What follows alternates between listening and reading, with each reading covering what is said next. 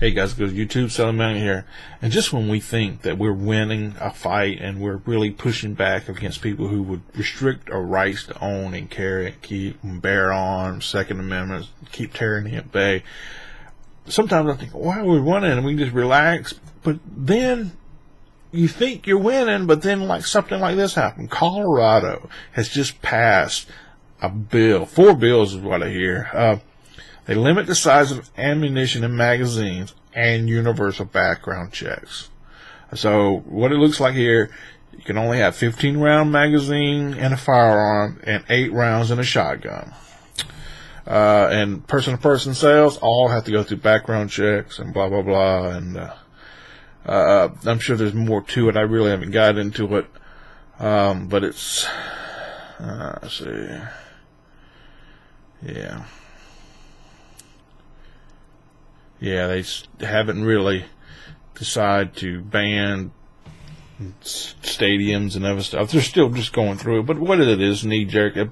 What I'm looking here online, Colorado is one of the most democratic houses in America. And I don't know why Democrats hate guns. I don't know.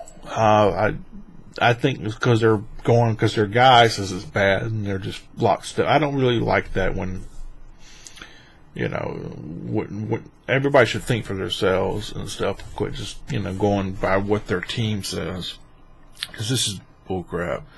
And, I don't know how to beat this. I mean, I know in South Carolina we're really fighting hard. We're passing a bill. Now, we just passed a bill now for we can, carry our weapons into bars, or meetings established at carry. Because you think a bar, oh my God, you don't want to be drunk in a bar and have a gun. It's not like that. If you go to any restaurant, a Mexican place, they serve alcohol. Before you couldn't go in there. So if I'm go eat with my family at a Mexican place, they serve alcohol. I couldn't carry my firearm in there. Now I think it's already passed one. I think it's got to go past the other. I can't. But I can't drink. But a lot of times me and the wife go some places, I couldn't have it. So that's great. And also my state of South Carolina, they're trying to pass a bill where, that, any male over the age of 17 or 18, able-bodied male or whatever, is part of the state militia. So that, that regulate just a little extra, just to keep the government at bay where they can't take our firearms. And of course, this Democrat guy is all like, it's a nonsense bill because the government will never want to do that. Then pass it then. Why are you blocking it, man? If it's a nonsense bill in the government, because he knows good and well they want the guns. That's tricky. You can tell when they want it. And they say, oh, you don't need it.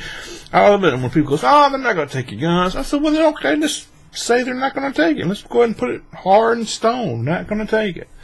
And they won't do it because they know they want them. They just that thin as a wedge. They want that camel on just a little bit at a time. We just want this, and then we ain't gonna forget that. We saw how they did Europe and all the other places in the country. We see the game plan, so we're not falling for that. All right, guys and girls, YouTube, keep up the good fight, and hopefully we can keep turning this stuff around. But I'm just shocked about what Colorado did, and.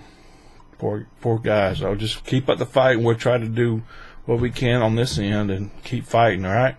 Knucklebump.